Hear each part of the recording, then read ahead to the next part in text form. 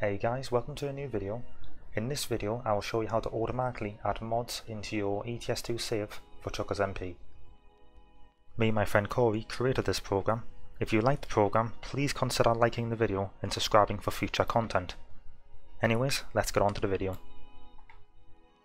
First, if you want to head over to your Eurotruck documents folder and find your config.cfg, if you want to open this in Notepad and search for g_save_format, make sure the format is set to 2 and save the file. Now that the save format is set, head over to my Discord server. If you're not already in this Discord server, you can join by having a look at the link in the description of this video. In this Discord, you will see a section called Project ALM.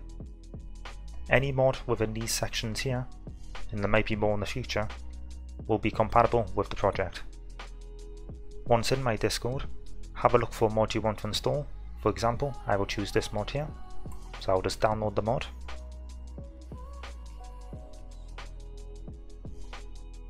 Head over to my downloads folder and extract the files.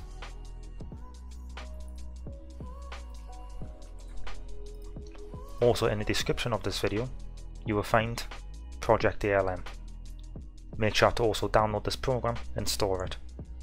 This program will also be available to download in my Discord server.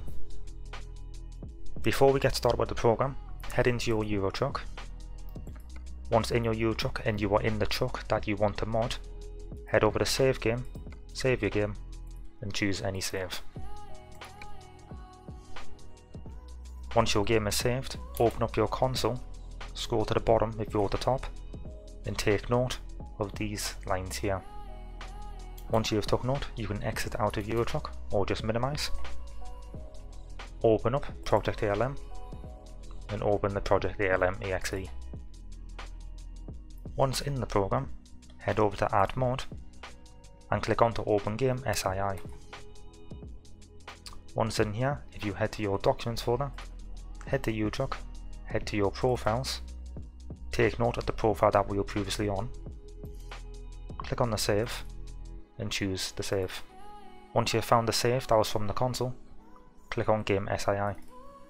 You should see a message appear saying Game Save Decrypted. This means the project is working so far.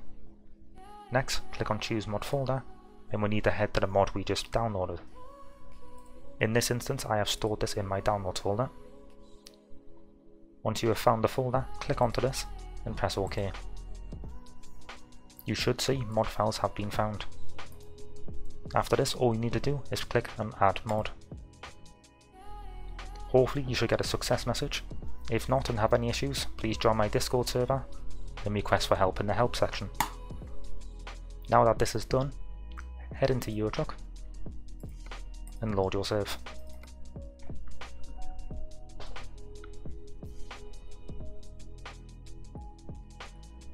Now that I have loaded in the game, as you can see, the mod has been added successfully.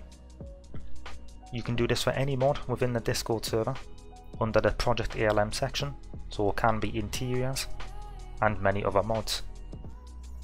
If you have any issues with the program or have any questions, leave a comment down below or join my Discord server. Hopefully you found this video helpful. If so, please drop a subscription down below and like the video. With that being said, thanks for watching.